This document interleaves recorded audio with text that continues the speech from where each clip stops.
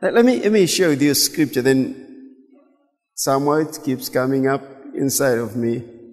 In 1 John, in 1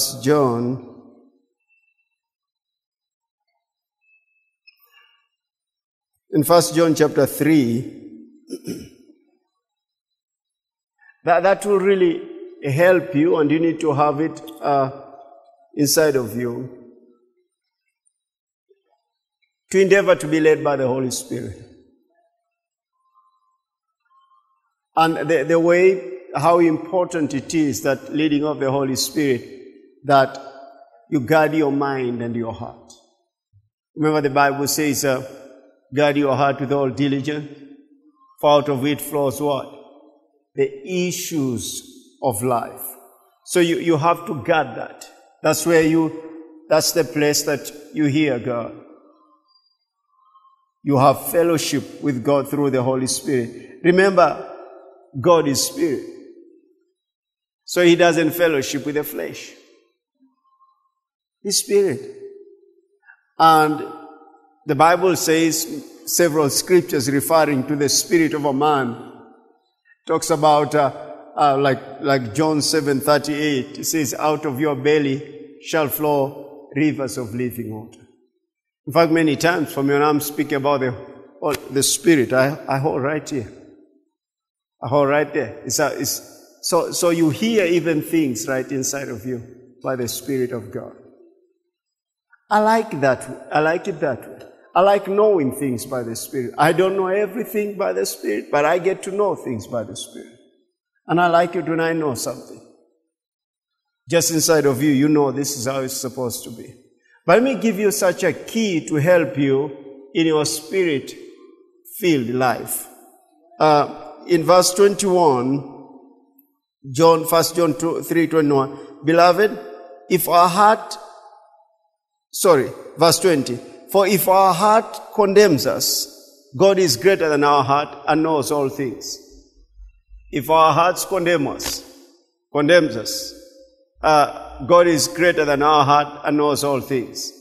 So out of your belly, I said, you guard your heart, as the scripture says, you guard your heart with all diligence, for out of it flows what? The issues of life. You make sure that you are walking in that light and that your heart does not condemn you.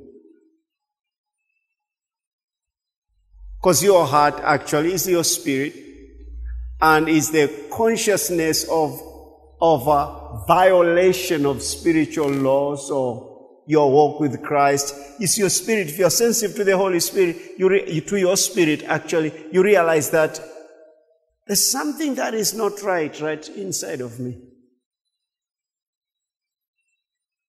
And then the next thing, if you are following that leading, you ask him, Lord, what is it?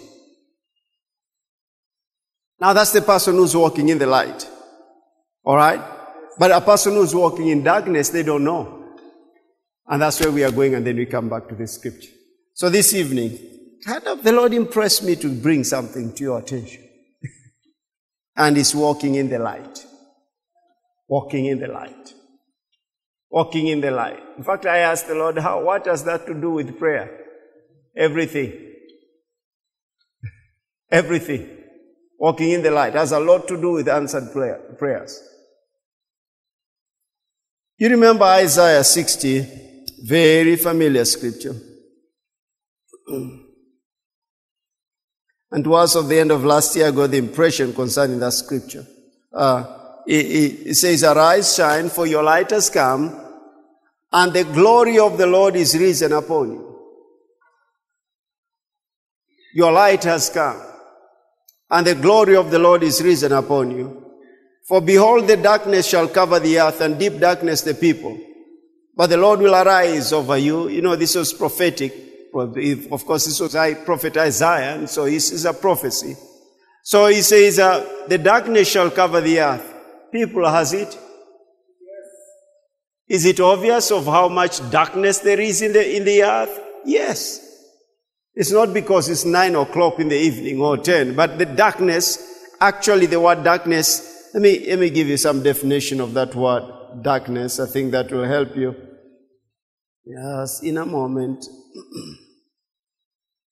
It's lengthy, but I'll read if nowadays it's so easy to get these messages, but let me see how much I can be able to cover. Some things about darkness. Darkness, come on, what did I do? Yes, darkness is gloom. Gloom, evil, sin. It's gloom, evil, sin, obscurity, coming from obscurity. It's night. It's darkness, is night. And another one which comes from the same word is ignorance. People are living in darkness. You've heard people say that they're living in darkness. Ignorance. And this is the big one that we see around is moral depravity. Or depravity. Depravity is the right way. Moral depravity. So darkness. And it is used, this word, many times you find that metaphorically used in the sense of ignorance of divine truth. Ignorance of divine truth. If anyone knew of the divine truth, why would they want for a man to marry another man? Or for a woman to marry another woman? You see, that's depravity of divine truth. And actually, darkness, remember the Bible says, we'll look at the scripture sometimes later, but we were darkness. You remember that? We were darkness. That is the sinful nature. It's the total absence of light. It's the total absence of light and lack of spiritual perception. Lack of spiritual perception, a total absence of light and a lack of spiritual perception. Actually, light equals to happiness. And darkness equals to unhappiness. Light equals to happiness. Darkness equals to unhappiness. And in general, that word darkness describes everything earthly or demonic that is at enmity with God. Everything earthly or demonic that is at enmity with God. Anything, the contrary to God. That is darkness. All right? Does that give you something? All right? So think of this. Arise, shine, for your light has come, and the glory of the Lord is risen upon you. For behold, the darkness shall cover the earth. So all that we are seeing, the moral depravity, obscurity, spiritual darkness or ignorance that of God's work, God's existence. Think about these people. Every single one of us will die one day. Everyone. But how many people live like they'll never die? And they have no thought concerning God and no thought concerning eternity, and if it is brought to their attention, they deny it. Yet they attend funerals. That's darkness. That's dark. Yet they attend funerals and they know this person was here today, some their children, some their brothers, their sisters, their mothers. They know this person was here today and is gone forever. We'll never get to see this person. Yet, they don't think at all concerning their own soul. One has to be completely darkened in their understanding to operate that way, people. Now, can you think about this? Now, you and I who are born again can think, how can someone not think about eternity? We can reason that way because we're being exposed to light. We're being exposed to light. But can you think about that person? They've come out from the funeral. They even cry. But they leave. After they leave there, they don't think about it, about their own eternity. They continue their own evil. See these people, there has to be a spiritual entity in operation in that person's life, because it's not normal. You remember 2 Corinthians chapter 4, verse 4? Oh yeah, let's read that. We'll flow, okay? Let me read it from the Amplified Version. Just what I have said. Have you ever thought about that? People who laugh, and they come and they've come from funeral and something happened, they're just about to die, and then they come back. I remember they come back and it's nothing like happened. Remember Tina telling me of a certain relative of the in-laws of a certain family, that there's a lady who had initially was, I think, Jehovah's Witness, and then she became a Muslim. And then she was dying, actually. She had been hospitalized for quite some time. And I think she had been taken back to the home to die. And she's told,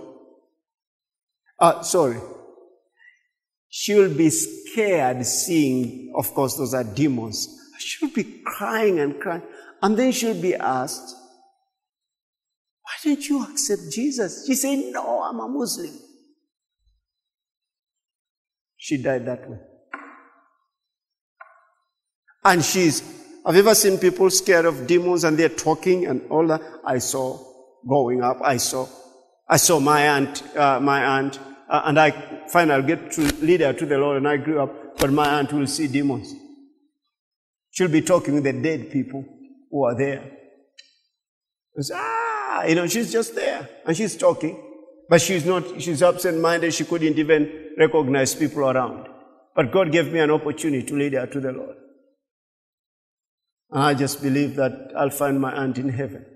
But that's the supernatural power behind darkness. So the prince of darkness is the devil. Look at this from verse 4, 2 Corinthians 4:4 from the Amplified Version. It says, for the God of this world, let's go verse 3. But even if our gospel, the glad tidings, also be hidden, obscured. Do you see that? Obscured, you remember that definition? Obscured and covered up with a veil that hinders the knowledge of God. That is what? Darkness. Darkness. It is hidden only to those who are perishing, and obscured only to those who are spiritually dying, and veiled only to those who are lost. For the God of this world, so you see there's an entity behind. Let me tell you something here before even I say Father. The issues you are dealing with unborn siblings or people you love, close relatives, you should know the devil is behind that. So then don't regard them as flesh and blood, because there are demonic forces behind them. So if you want to win in dealing with them, be spiritually minded. See the one behind that voice. See the one behind that deception. See that behind the attacks. For though we walk in the flesh, we do not war what? According to flesh and blood. We do not walk according to... For though we walk in the flesh, we do not war according to the flesh. For the weapons of our warfare are not carnal or fleshly, but they are mighty through God to the pulling down of strongholds. You hear of those strongholds, you're dealing with the demonic forces behind all that.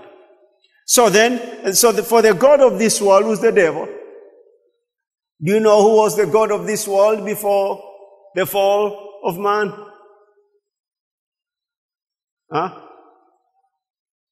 Charles says it was him. Are you in the Garden of Eden? It was Adam. It was Adam. He was the God of this world with a small g. Remember, God turned the earth to him. He gave him dominion. He was the God of this world.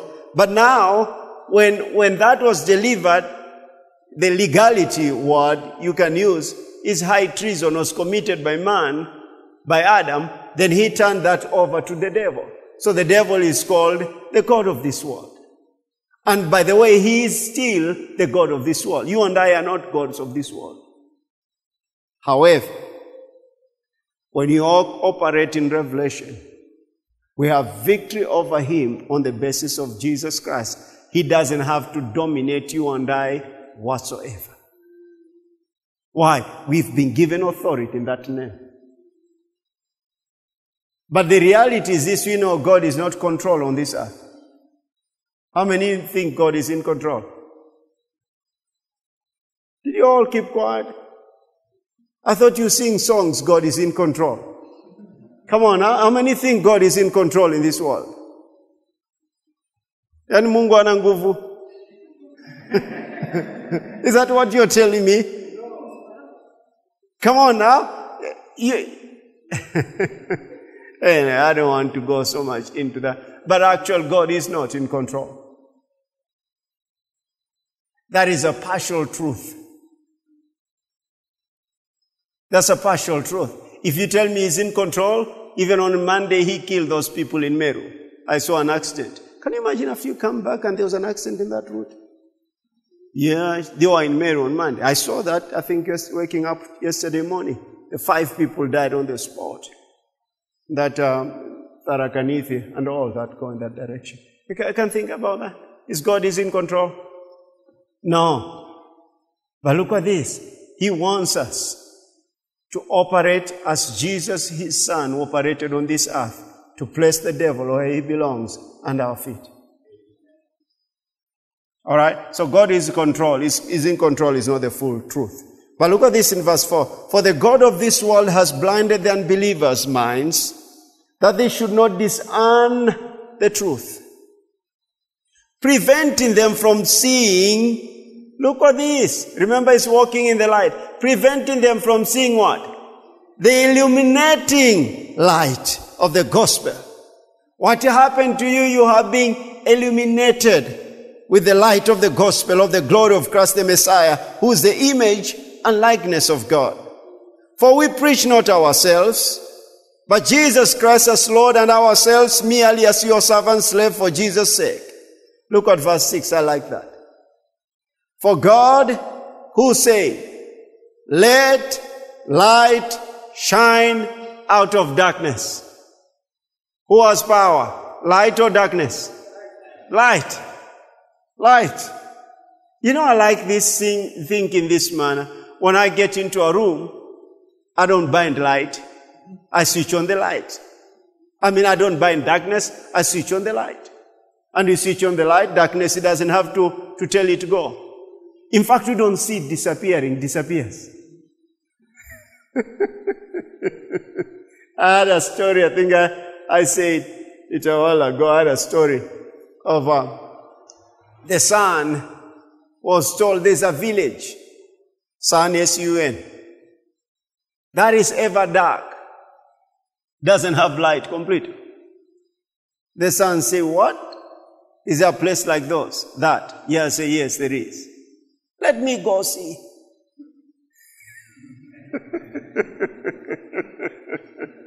I mean, could say that village. The son went back and said, I haven't found it. That's how, look at this. That's exactly how Jesus dealt with demons. That's exactly what, do you remember there's a person who was in the temple for a long time? For years and years, he was in that synagogue. But he had demons.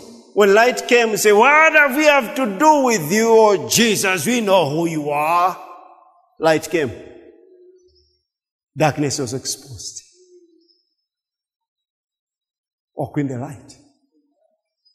It exposes darkness. Now look at this scripture. Again, I want you to see something here.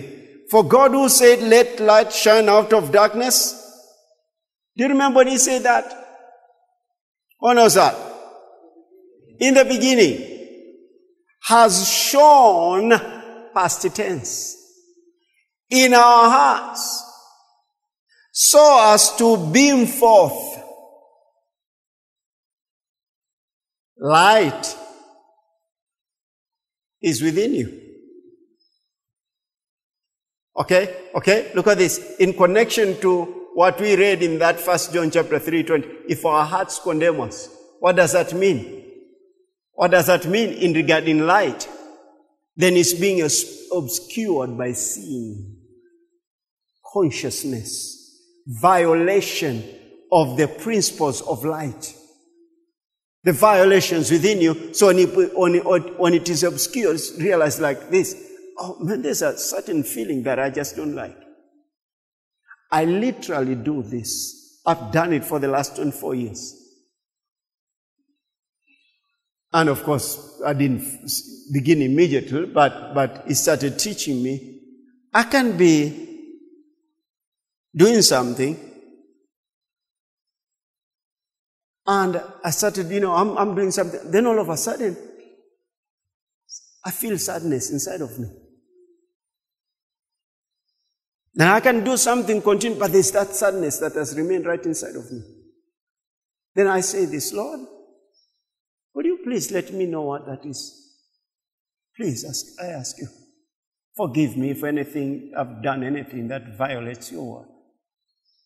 And I'll say right there, and it is. Sometimes it's not even me. It has to deal with someone else. I can bring up a name. I can bring up an image. And I know. So what should I do about that? Should I pray? Should I call? Or should I write down, like even this afternoon, I was writing down, the Lord impressed me, you need to be aware of this and this that has been happening in that person's life. So I write down and then I'll wait. One thing that grieves the Holy Spirit is to ask the person, so tell me what's happening. I'm fine.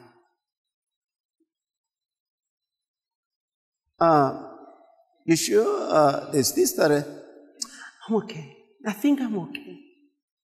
And people are not right inside of them. That always gives. I had a certain individual last week actually, met with them when I asked and kept quiet. And I had the Spirit of the Lord say, looking at them, and there were two, looking at them, of course it was a couple.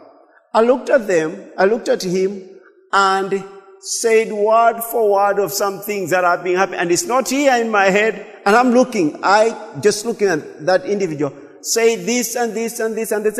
And I see you being in a place. You are the one who's supposed to have stopped that thing by saying what was in your heart, knowing that it was you who was supposed to say, yet you kept quiet. And the things went another direction, yet you had the solution. And on and on and on. And of course, there are people what? I think early 40s.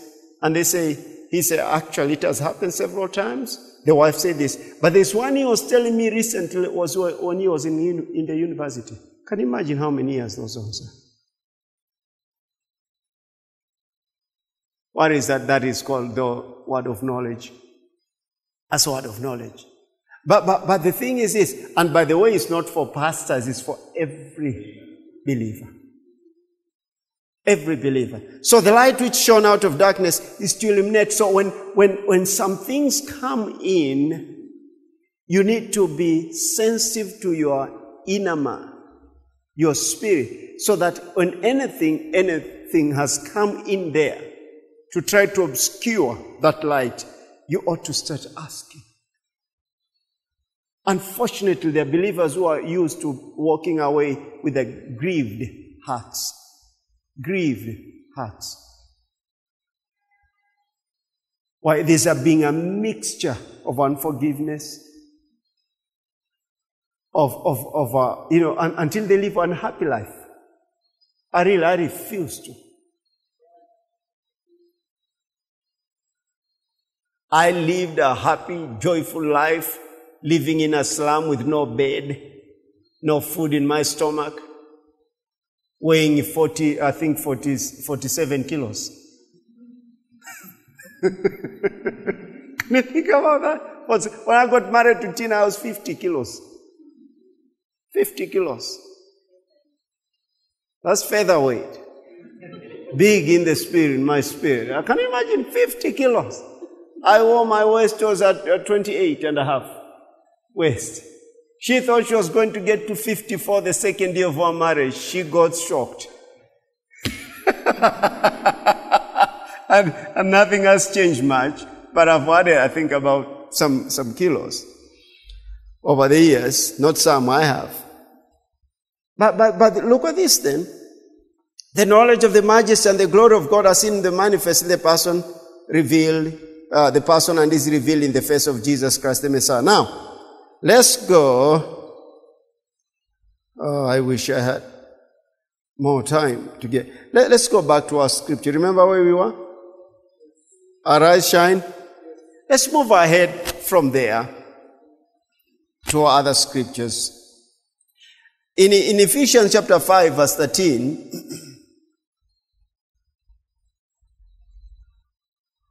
let's read it out. Ephesians 5:13. Pay attention to it. It's so good. Remember, we are talking about what? Walking in the light.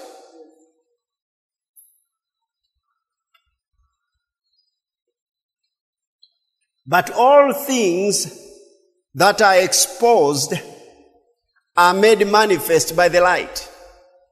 That's a powerful statement right there. All things that are exposed are made manifest by what? By the light.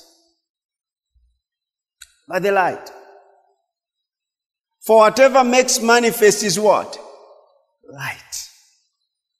Let me see if I can read it from the Passion Translation. Just that scripture. Sometimes Passion has a way of putting it out passionately.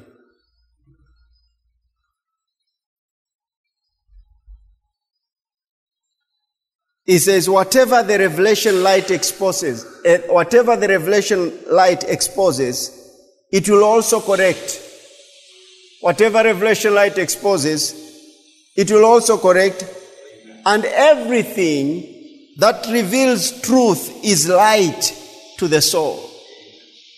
This is why the scripture says, arise, you sleeper. Arise, you sleeper. Rise up from your coffin. What is your response? Not me. I'm not in any coffin. But rise up from your coffin and the anointed one will shine his light into you. Oh my goodness, you don't want God to tell you rise up from your coffin. But all things are exposed, are made manifest by the light. For whatever makes manifest is light. Whatever makes manifest is light. Now, if there is a need of us to be determined to walk in the light, then this is the time. This is the time. That never before. Why? The world has continued to become dark and darker and darker. Remember, it says the gross darkness shall cover the earth. And what? Darkness shall cover the earth and gross darkness the people. So actually, we find in walking in our lives, in our generation, there's so much darkness. And the solution is light. Arise, shine, for your light has come. Light has come. And the glory of the Lord is risen upon you. Let me show you something about Jesus saying some things about that light. Let's go to John 11. Let me see if I can get some scriptures there in John 11.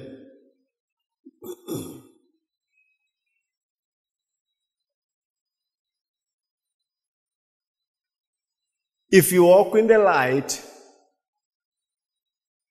there are people, you'll come around them and they'll just, and remember they are demons. They'll hate you for that. They'll attack you for that. Walking in the light.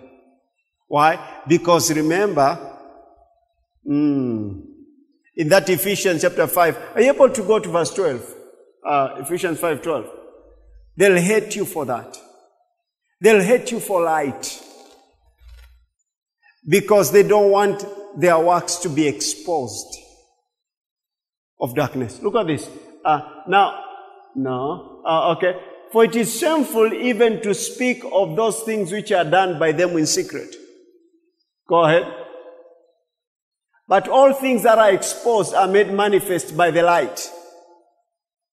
For whatever makes manifest is light. So there are things that they are doing in secret. They don't want them to be exposed. So what do? They want to walk away from the light that is shining in your life. And you realize that, why do they hate me without a cause? But that's what happened to Jesus. He came to his own and his own did not receive him. They hated him without a cause. Why? Their works were evil and they didn't want them to be exposed. Why? Because light exposes darkness. You see that? Light exposes darkness. So when having made a decision to walk in the light, and you start walking in some places and meeting some places, some people that you have known in the past, and you feel like you sense a rejection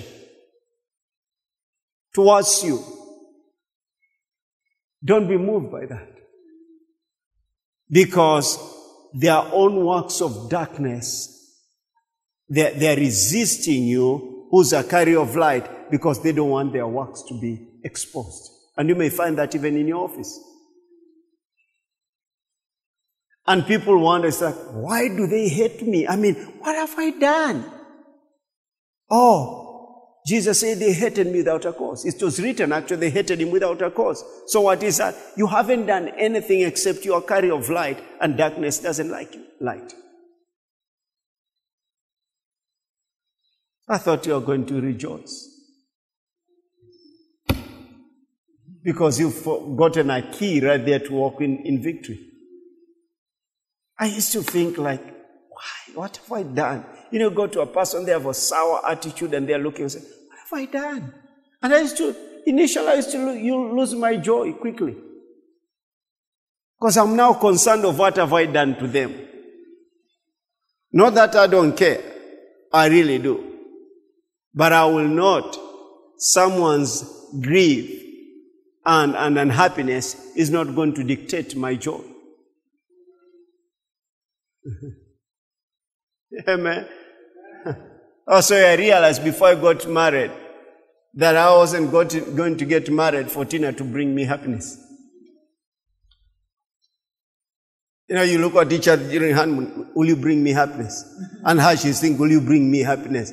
And then you realize no one carries that happiness to give to any other.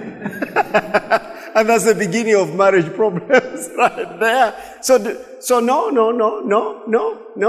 If you're single, you're not incomplete. You're complete in him. Don't be thinking of when I get married, that's when I'll get complete. No, you're complete in him. You're complete in Christ. That's exactly the way it all begins. I am complete in him. If he's a wife, he's not going to bring any portion that I don't have. Or his husband is not going to bring any portion that I first chose to be complete in him. And then when they come, two complete people, two whole people, they live good life. Oh, I simplified it. That is like 1 + 1 is 2. Now let's go to, did I say John 11? Listen to this, how I was thinking, why is Jesus thinking this? How would Jesus answer things this way? Listen to this, what he says. Remember he said, let's go to Judea again. Lazarus had been sick and then he stayed for 2 days after he had been told, whom will have was sick. And then verse 7 he says, let us go to Judea again. Then verse 8, the disciples said to him, Rabbi, little the Jews sought to stone you, and are you going there again? Huh? That's the place which they want to stone you. Are you going back there again? And then he says there, Jesus answered, are there not 12 hours in the day? Huh? You know that. If anyone walks in the day, he does not stumble, Because he sees what? The light of this world. Now, what has that to do with stoning? Have you realized Jesus in many instances didn't answer the way people thought you'll answer? Huh? So don't be looking, you have to answer every question that people ask, the way they ask it. Ask them. And many times Jesus even asked a question. Only your teacher who told you can't answer a question with a question. Jesus did. That's divine only. That's only divine. Only teachers will tell you, but you cannot answer a question with a question. Jesus did. Where did the baptism of John come from? No, they said, I think what was it that they asked? Anyway, but they asked, they asked a question, I'm forgetting what they asked. Then he asked them, so where did the baptism of John the Baptist come from? And then they say, if he said it came from men, or he said, they were asking about his authority. His authority. And then he said, where did the baptism of John come from? Or if they say from men, they knew that he was a prophet. If they say, ask question for a question. All right? So if they say that they knew he was a prophet, then they looked at each other and said, let's tell him we don't know. Then they said to him, I don't know. Then he said, because you don't know, then I don't tell you. Oh, that's good. That's good. That's as blunt as it can be. That's victory. And they are not 12 days. They're being asked about, they want to stone you, but he said, they are not 12 hours in the day. If anyone walks in the day, he does not stumble because he sees the light of this world. But do you remember in chapter 8, he has said, he is the light of the world. In this, if you look at it, you can look at it from both perspectives. He spoke in two realms. Walking in the day, there's the light of the world. We have the sun. We have the sun. But actually, he had said in John 8, that is the light of the world. But if one walks in the night, he stumbles because the light is not in him. So look at this. He's not talking about the sun. He's talking about the light being in him. He's saying the light being in him. The light being in him, and Jesus is the light of the world. So listen to this. One of it, in essence, actually walking in the light, is to be conscious of the indwelling Spirit of God, who actually is representing our Lord indwelling us. In essence, we know that Jesus is in heaven, seated at the right hand of the Father, but the one who's in us is the Holy Spirit. So being conscious of the Holy Spirit in us enables us to walk in the light. Because the light is in us.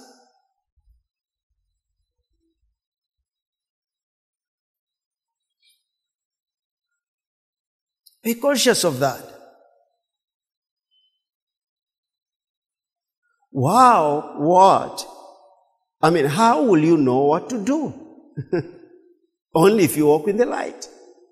Chapter 12, he says this.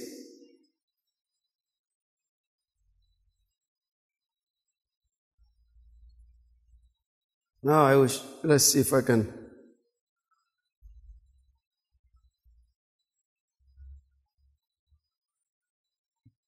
Okay, this is a really good one. Let's start from verse.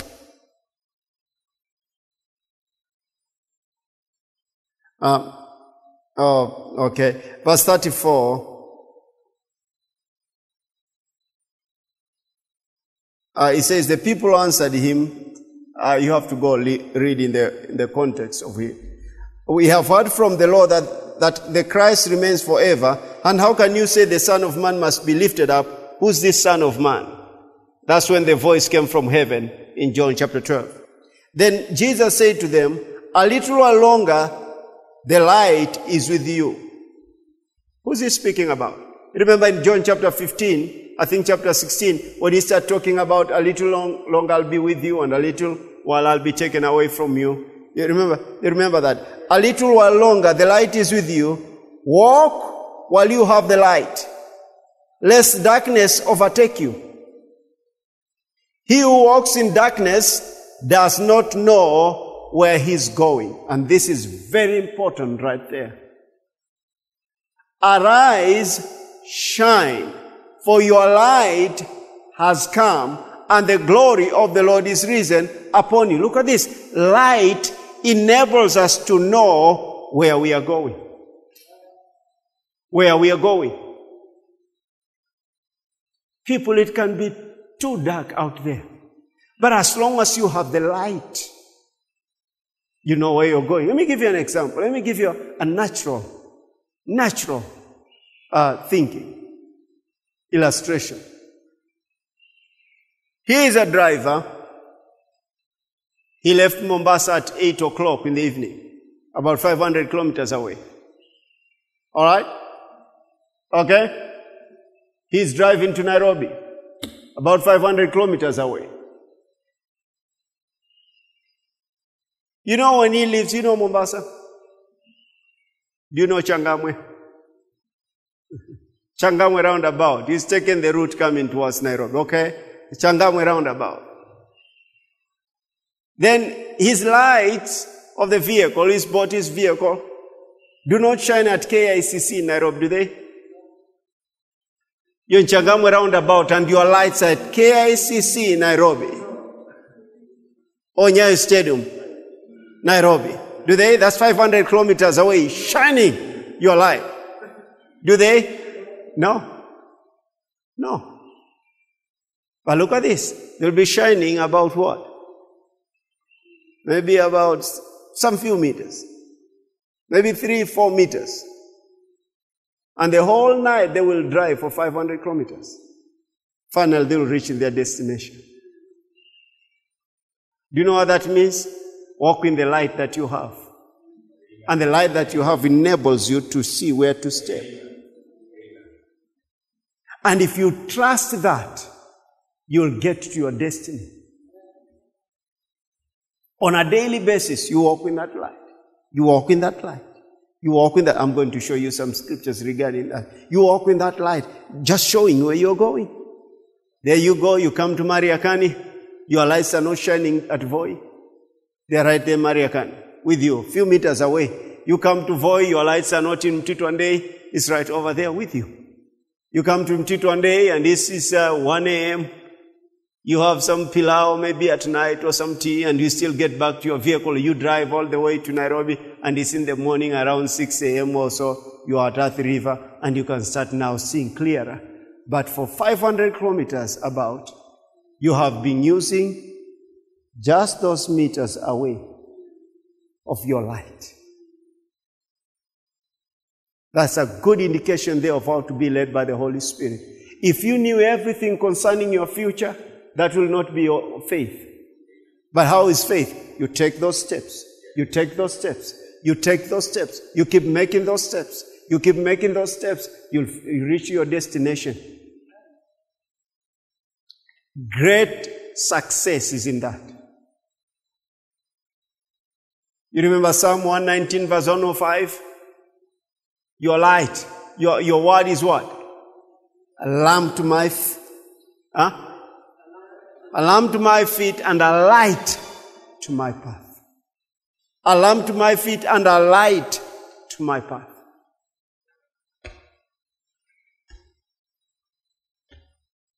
If you have a torch, you ever used a torch at night? You don't go this way. If you're in a rural area and you do that way, and there's a drunkard coming over there, you'll hear some words, and they won't be words of faith. They are curses. And you're walking in it at night, and especially in the rural areas, it used to be dark. My village has more electricity nowadays, but of course it's not all over the roads. But it used to be dark. The dark time was dark. We used to celebrate during the moonlight. Because then you could feel like you could walk around and it's shining, the light is shining, moonlight. But then with the torch, you don't go this way. I'm telling you, people can even beat you. You don't go just checking out. No, you use this and you meet. Sometimes you meet with the other person coming the opposite There are torches that are just where they're stepping, and then they say, how are you? Fine, good. And you pass, they pass. You pass. Everyone is concerned with where they're stepping on. That's what the light does. The light enables you to, he says, he who walks in darkness does not know where he's going. This is what it means. He was walking in the light. Come on. Listen, he who walks in darkness does not know where he's going. This is what it means. He who walks in the light knows where he's going. Woo! Hallelujah. I'm walking in the light, I know where I'm going. I'm walking in the light, I know where I'm going. I'm walking in the light, I know where I'm going. My business may look small, but I'm walking in the light, I know where we're heading. Hallelujah.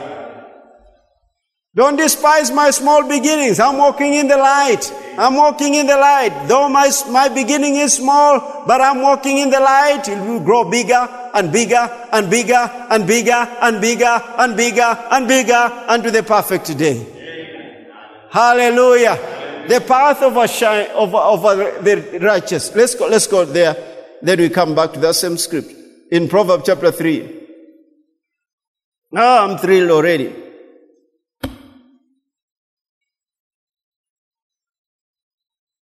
What did I say? Is it 3 or 4? It's 4 actually. Hallelujah. Glory.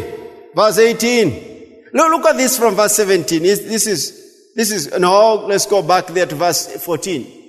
You get the context of it. Do not enter the path of the wicked. How is their path?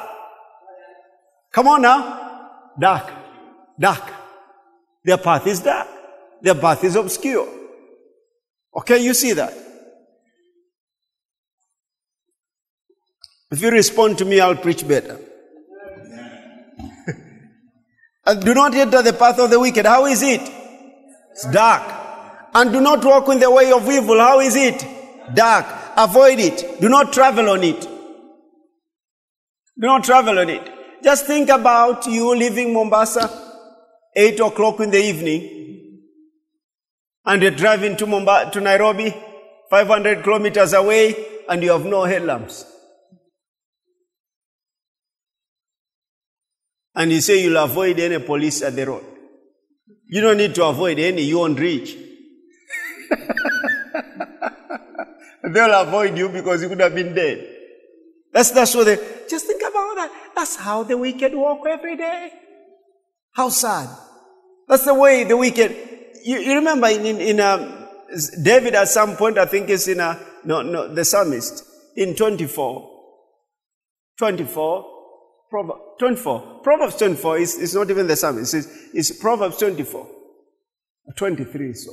Let not your heart envy sinners, but be thou in the fear of the Lord all the day long. I think that's verse 17. For surely there is an end, and thine expectation shall not be cut off.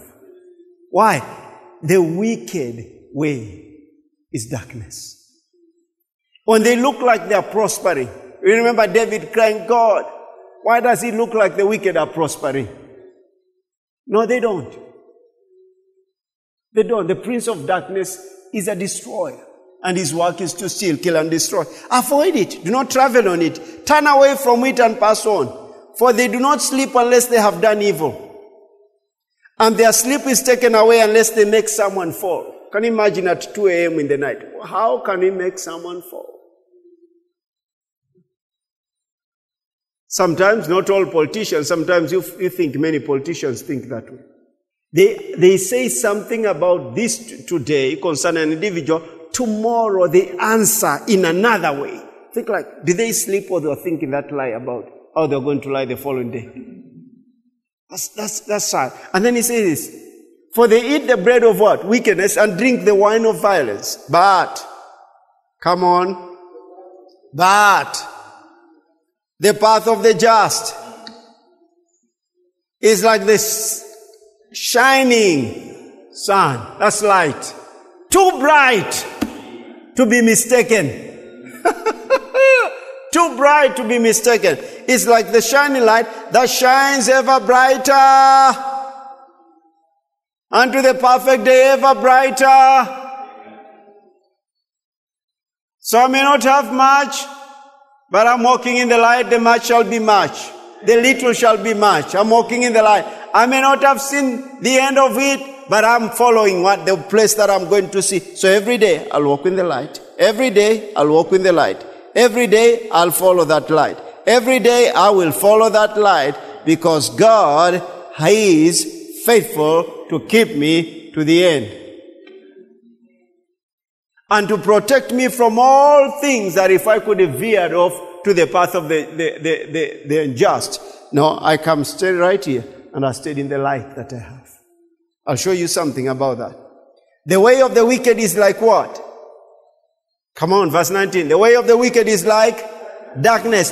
They do not know what makes them stumble. They just don't know. People, you can't walk that way. They don't know what makes them stumble.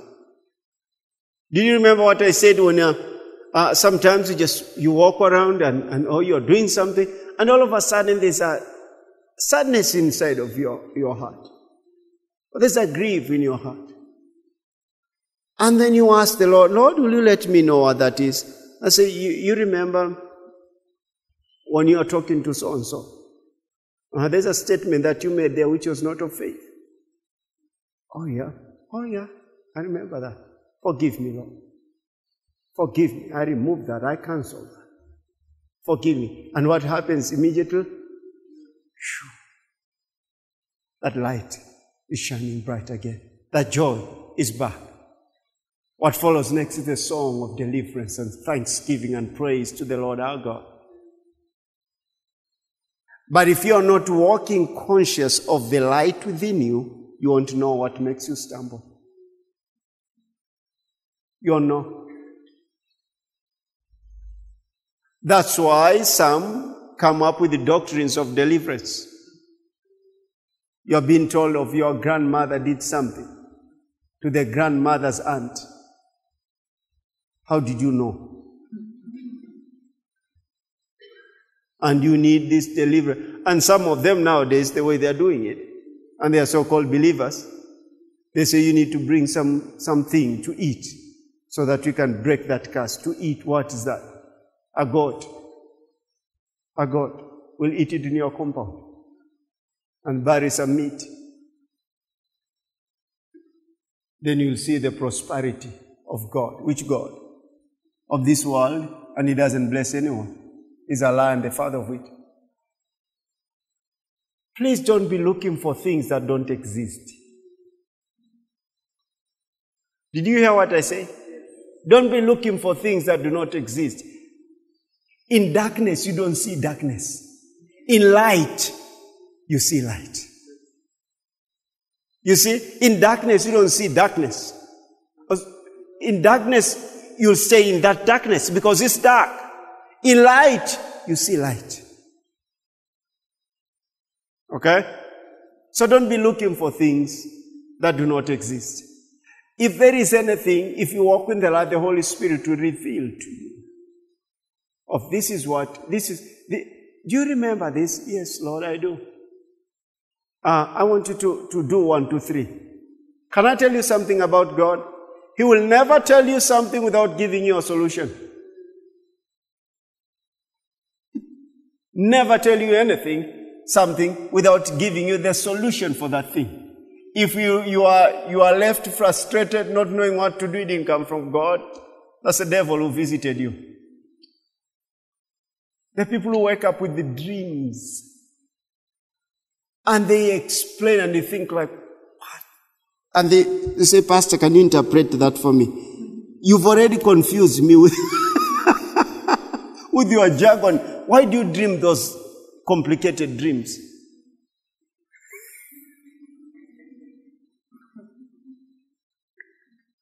Has anyone ever saw to you with a dream? And you think like, no, this is the most... Professor Judy, if there's any word in English, this is the most jargonified dream I've ever coming from jargon. No, I'm just kidding. But this is the big jargon that I've heard of a dream. And you think like, why did you even think it's from God? Can I tell you how easy it is? God's dream is not the author of confusion, but the author of peace. It's not the author of confusion. So if you find that any dream is confusing and it's so confusing, just take authority. It's not from God, from the devil. And I've eaten ugali for a long time to know that eating ugali will confuse you at night. It won't.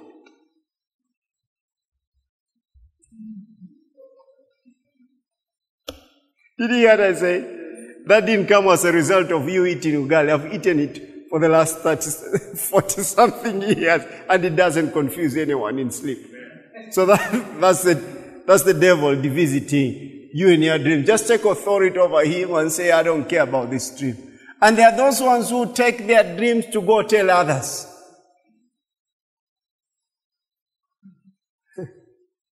Is it you was telling me of someone who who brought you such a demonic dream of her? Can you imagine someone say that, I saw you in a dream? And the thing that she was told, can you imagine if she wasn't spiritually minded and this other person thinks was so spiritual and saying what she saw in a dream, her in a dream, they think like, why would anyone say such to the person? I've heard even people say to each other that I saw in a dream having an accident and your limbs are all broken.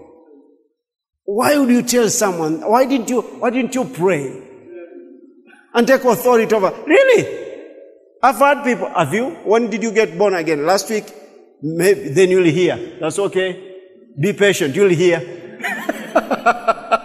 There's some believers like that. Listen, walk in the light. You don't need to be in that confusion. Any dream that I find that there's confusion in it, I know it's not of God. I know what to do with it. I'm telling you, personally, I don't know about anyone. Any dream that has ever come from God for me, when I wake up, in fact, many times even before I'm out of bed, I can tell what it is. I may not get the full of it, but I have the gist of it. I know what it is. When I see it, Father, He can start unfolding it. And when I write it, it becomes even easier to see what He's saying. I know that's an answer to someone. Okay? The way of the wicked is what? Darkness. Let's see if you can wind up. My goodness. Let's go to 1 John chapter 1. As you start. Oh no, we didn't finish John 11, did we? No, we didn't. It's not finishing the whole chapter, but there's something there that we didn't read, which I intended for us to read. Are you getting something out of this? I'm learning more and more just to obey what the impressions of the Holy Spirit concerning something. And I'm telling you, I wasn't thinking about this. In fact, I had intended to bring you some, I don't know how many benefits of praying in the Holy Ghost. Then we pray in the Holy Ghost. I had that I think I stumbled something on saying 100 benefits of praying in the Holy Ghost. 100. And I was just going to say, I've practiced this over the years. Let me see if we can go out there and read some, and then we pray in the Holy Ghost. And then just when I was through praying, I said, just this impression of walking in the light. You need that. I need that. This is your success. Look at this in the verse that you are.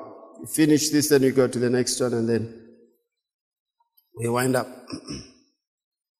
All right, so he says this, verse 9, John 11, if anyone walks in the day, he does not stumble because he sees the light of this world. But if one walks in the night, he does what? He stumbles because the light is not in him. Every failure is man-made because there's no failure in God. Failure in God. And if you walk in the light, I'm telling you, even when things look like they are so different from what you thought in the natural, you'll have victory. Why? You have light. Go to John chapter 1. John 1. In the beginning was the Word. We know that. All right? Now, look at this then. Let's read. In the beginning was the Word, and the Word was with God. And the Word was God. He was in the beginning with God. All things were made through Him, and without Him nothing was made that was made. That is talking about Jesus. That means, this seems so basic, but how many times we miss it? This means this. Jesus existed before He came on earth. And, this is wonderful. I was reading something different recently in an evening. I said, honey, I want to read this out to you if you can see something about it. You also. And then I read the first time, say, read it again. I read it and say, yeah, I see that. Ask, are you not excited like I am? Anyway, look at this, yeah? The pre-existence of Jesus before He walked on earth. We see that right there. Now think about this, people. Think about this. Jesus came on this earth. He was with the Father. He's in the Holy Trinity. We know that. The Father, the Son, and the Holy Spirit. Now, He put on what we call the incarnation of Jesus. He put on flesh and blood. If you shake your head, I know you understand. He put on flesh and blood for 3 years. Is that so? Then after that, He was transformed. What do you mean transformation? Look at this. He was a man for 3 years walking on this earth. But do you know that after He left, He's still a man? Oh yeah, He's still a man. He's still a man. It wasn't a temporary thing for 3 years. No, He's still a man. And look at this. The hope of resurrection, we shall look just like Him. When this mortal body shall be changed into the immortality, just like Him who was raised from the dead. So He's still a man. Hebrews chapter 4, he says he's able to be touched by the what? Our infirmities. What does, come on now. Read First Timothy chapter 2 verse 5. It talks about the man, Jesus Christ. Read it. It's still there. And other scriptures, you can find them. But look at this then. Do you know what is wonderful about it? There's a man in the Trinity. There's a man in the Trinity. Do you know what that means, church? A full representation. A full presentation. Not represented. We are fully represented in the Godhead. No wonder we can come boldly to the throne of grace, because we have a full representation in the Godhead. The man, Jesus. Yeah. Phew, that's for another day. You think you can take it another day? You think you'll come another day? Look at this. Look at this. Let me read quickly so that I can also help you. In Revelation chapter 1 verse 2. Then I turned to see, remember John in the book of Revelation say this, I call him John the Revelator. Verse 2. Then I turned to see the voice that spoke with me, which has spoken, I'm the first, I'm the last. Alright? Then listen. And having turned, I saw 7 golden lampstands, and in the midst of the 7 7 lampstands, one like the Son of Man. He didn't say the one like God. Is one like the Son of Man, clothed with a garment down to his feet. Was that a man? One like the Son of Man. That's exactly what Jesus is. Probably looks 33 years. Probably all of us will be like 33-year-old. Do you remember Professor Jude when you were 33? You're about to. You'll be returned to that same age, 30. Maybe, I don't know. I can preach it as a doctrine, but maybe. Then you all want 20s, you think like, what about me? You'll be put up, that's fine. You'll be brought up to par.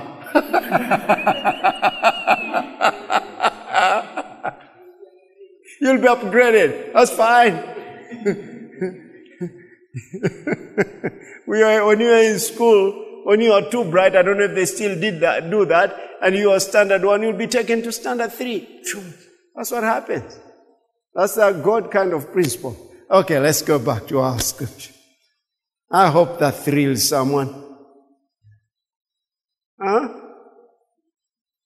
Special believers, oh me, Lord, I've come, me, poor me, poor me, poor me. I've done everything poor. God says, no, don't talk that way. We don't have that language here that you brought from the devil. I read a certain book of a certain person. I don't take them as Bible truth, but you can say they are so scriptural, of a certain person who had been taken in a vision in heaven. And it said that there was a veil seeing people coming from the earth. There's one man, she says, I just saw that man had lived a backslidden life until the end of his life. That's when he kind of recollected himself, the end of it, and he made it to heaven. He didn't know where he was.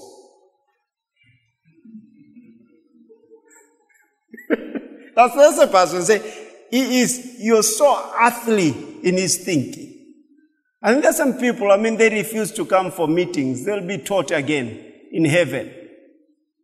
Thank God you won't have to be able to deal with the traffic jam, but somehow you'll be taught in classes. Classes you skipped on earth.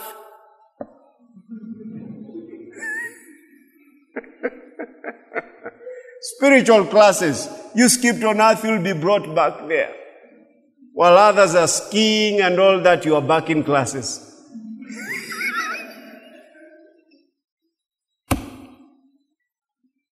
Hallelujah. Look at this. Verse 6. There was a man sent. Oh, no. No, this maybe this is the last one. Look at this, verse 4. In him was life, and the life was what?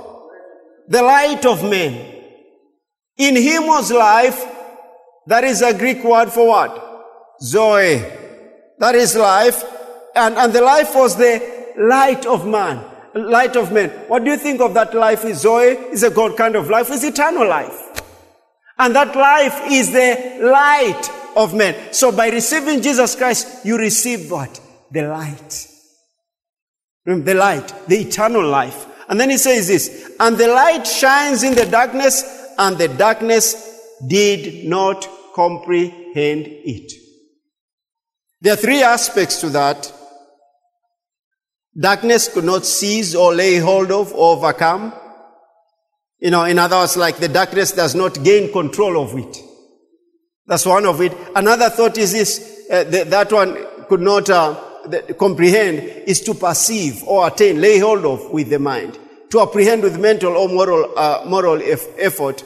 The darkness is unreceptive and does not understand it. And the other one is this, the darkness does not quench or extinguish or snuff out the light by stifling it. The darkness will never be able to eliminate light. The darkness will never be able to eliminate light. Light.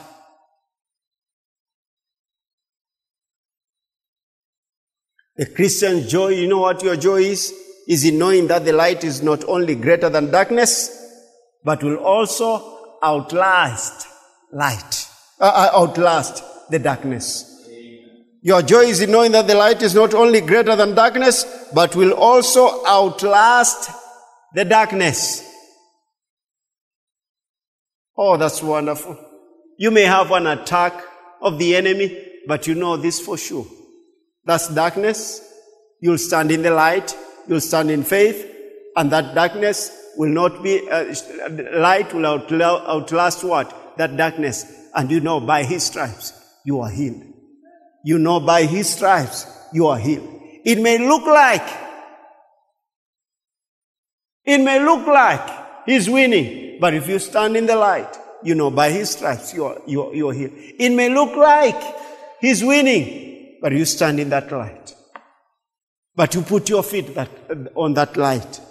The light that is within you. Darkness has no choice but to flee.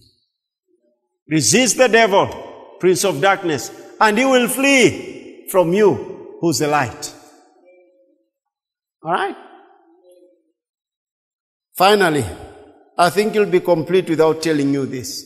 In 1 John chapter 1. Tonight seems like it's just teaching. Not just, it's teaching. Not just, I don't want to call it just teaching. Look at verse 5, from verse 1. Just a moment. Did I say chapter 1 or chapter? 1 John chapter 1. From verse 1. Are you there? That which was from the beginning, is that familiar?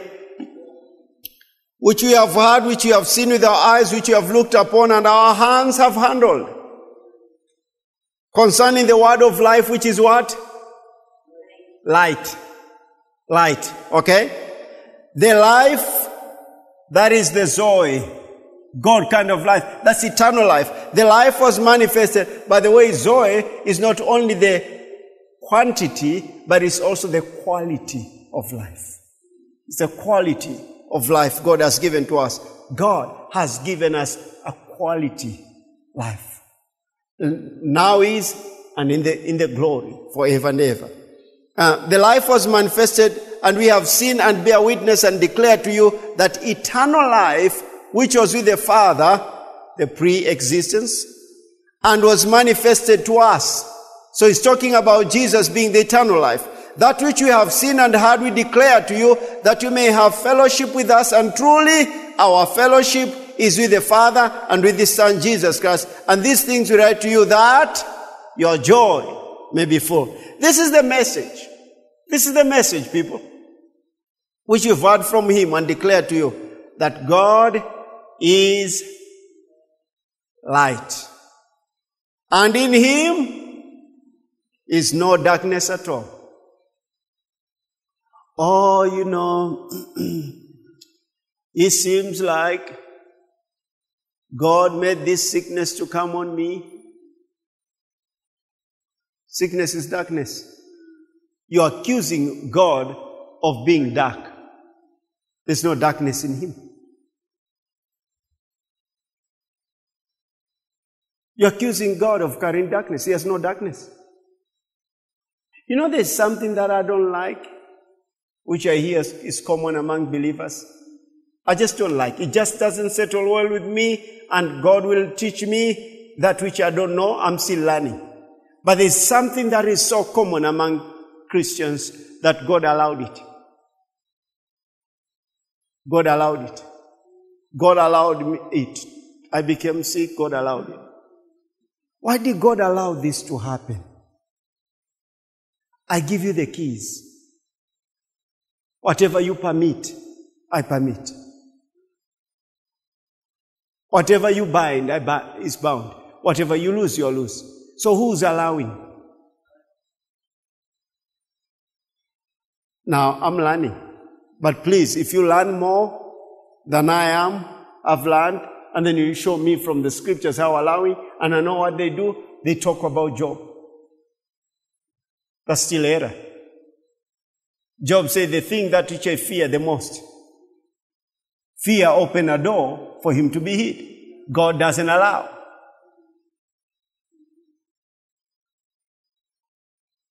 Okay. Are we all learning? Yes. Yeah, learn, all of us. We need to. The things that I don't accept, because that tells me this: God has darkness. Oh, yeah, I read in the scriptures, then there was the spirit, the devil, the spirit from God came on tormented Saul, the king. Yeah, but you need to understand, in the old covenant, they didn't have the light we have. How many times is even the devil mentioned in the old covenant? How many times? You can count. But in this, they are flesh and blood people. So sometimes they'll mix up God and everything else. He brought evil, God. But God had made it so clear He is not an author of evil. He spoke to the law clearly to people. Have you ever wondered that spirit from the devil came to Saul? From God. People who have the new covenant, we have more light. The old covenant was this: Christ veiled. The new covenant is Christ unveiled. We behold Him as He is. So look at the scriptures in the light of Christ who has been unveiled. He walked on earth, even people who are walking with Him, they didn't know who He was. Oh, they didn't know. He was raised up from the dead. They didn't know even if He's raised from the dead. That's for another day. But this was the point. God is light, and in Him there is no what? Can we all agree, people, from this day? Yes. Lord, we believe Your word. Is that so? Yes. In You there is no darkness at all. At all. Fio. Oh, is that so? Okay. If we say that we have fellowship with Him and walk in darkness, we lie and do not practice the truth. Let's see how walking in darkness it is. Listen to this, people. Listen to this. We'll wind up with this. But if you walk in the light, as He is in the light, we have fellowship one with another, and the blood of Jesus Christ, His Son, cleanses us from all sin. This for me is like automatic. This for me is like automatic. If I'm walking in the light, because He's in the light, I'm in fellowship with Him, the blood cleanses from me from all sins, even those that I don't know I've committed. I thought that was going to thrill someone. I guess you want to go home now. You see that? You see, look at this then. But if you walk in the light as He's in the light, we have fellowship with one another. Let me ask you something. Do you know all the sins that you commit every day? You know, there are some that you don't know, but you're walking in the light. Why? We walk in the light that we have. And because we are determined to walk in that light, God shows us more light. There are things years ago you thought they were okay to do, but if you've been increasing in walking in the light, you realize now that God doesn't permit you to do them. And it will continue that way. You realize, no, I don't permit you to talk that way. I don't permit you to treat people that way. You know better.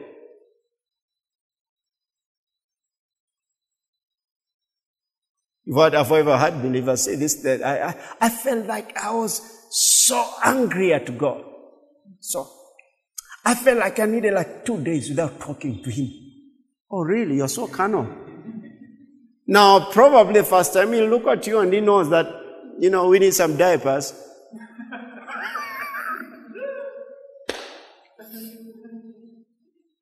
But how many people know that you can do that for in the next 5 years and expect to grow? You'll open a door to the devil. Huh? Oh, you all kept quiet. People, I think we got rid of diapers, did we? Now, if you think, I tell couples, if you don't talk to each other, you're not talking even to each other. Why are you not talking to each other? I felt like you're so angry. I was so angry. So what? We haven't talked for the last 3 weeks. Why? Do you pray? As a personal ask, do I pray? If I go to pray, do I hear God? Because I think the first thing God will ask me, go talk to your wife before you talk to me. And what will I go? Maybe I'll go, I have to wake up. Honey, forgive me for not talking to you. I'm foolish. I have been, and I asked you to forgive me. Will you? Please. Then I come back, maybe go back. I've never done that. But go back to prayer and say, God, Father, can you hear me now? And then you hear him answer, yes, I can. Before then, I couldn't. You had so many diapers. But I think it has happened twice. Twice. One evening, we were receiving Holy Communion years ago and praying for offering. And then I said, bring your hand, honey. Then I said, Father, in the name of Jesus, we do thank you. Tina and I come before you and thank you. Oh, okay. Yes, Lord, forgive me. Honey, will you please forgive me for the way I talk to you? Yeah, I have. Please forgive me. I shouldn't have talked to you the way I talked to you. So, yeah, I have forgiven. Father, lines are clear. I think I've done twice. Years ago. I think nowadays, God has helped us. And seriously, has helped us. Really, seriously, I can say this with all humility. We've not had issues. No, we've been married. This is our 17th year. Oh, glory to God. And never even once have we stayed without talking to each other. Never, ever, ever, even once. Never. That a person sleeps, facing east and the other one is facing west. No, we refuse that. And you can't talk to each other. If you walk in the night, you turn and you're breathing and realize, oh, she's turned this other side. No, we just refuse that. We refused, and it's not a struggle too. We just refuse. Young ladies, young men, follow that path. It's good.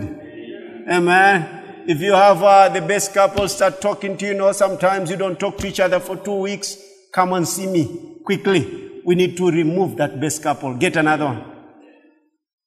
All right? Today has been so many things.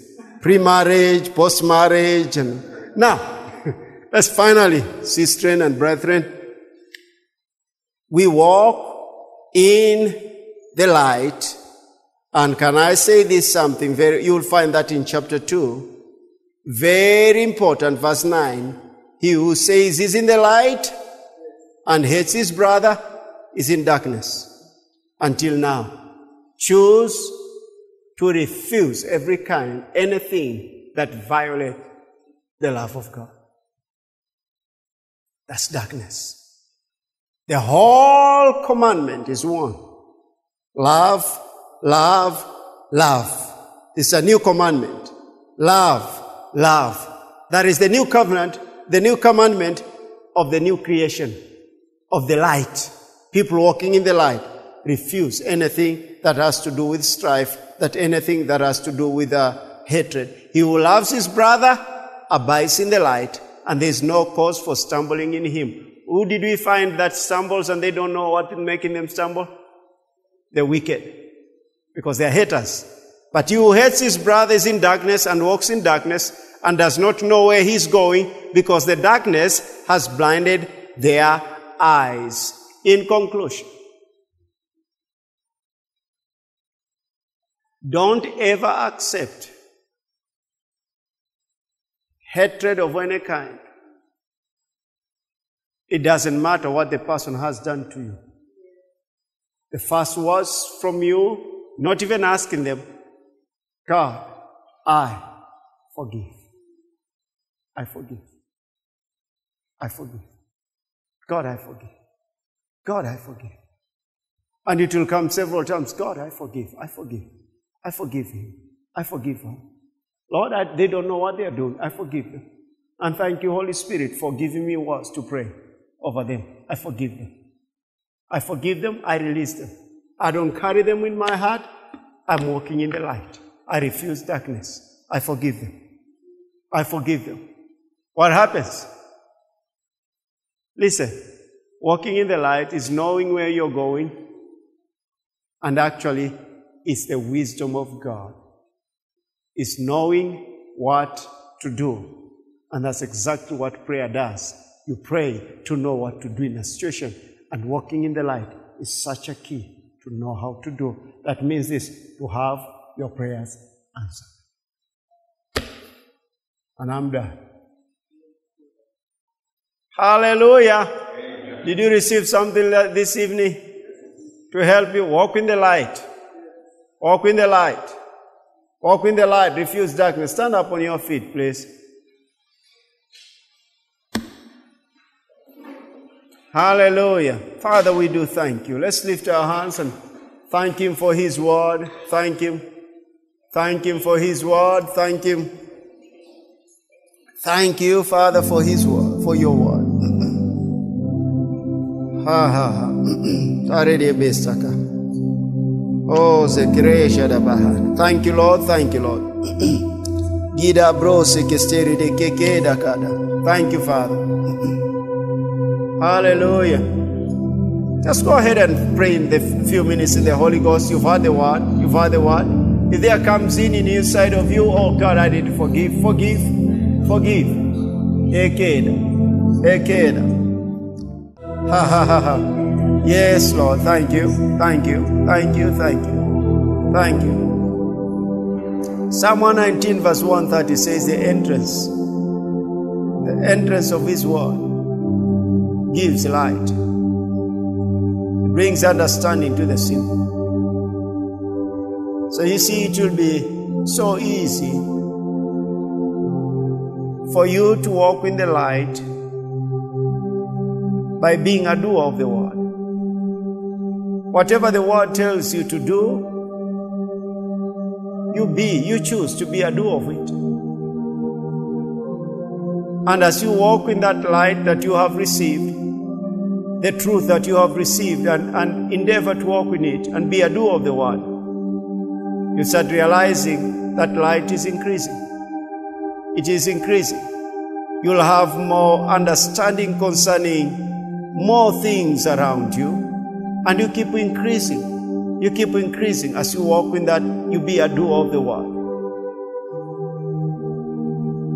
And it becomes brighter and brighter and brighter in fulfilling the will of God.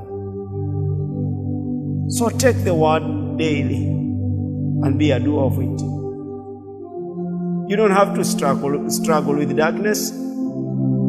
Just take the word of God and do it on a daily basis. You realize that there'll be no struggle in dealing with the darkness, because light in you is greater, stronger than all the darkness that is in the world. And that's the victory that we have in Christ Jesus. Father, thank you for the revelation of your word tonight. The light that is within us. The light that is within us. The word that we have heard over the years. Father, thank you for the empowerment just to be a doer of this word. And thank you for this church standing as the light, the city built on a hill,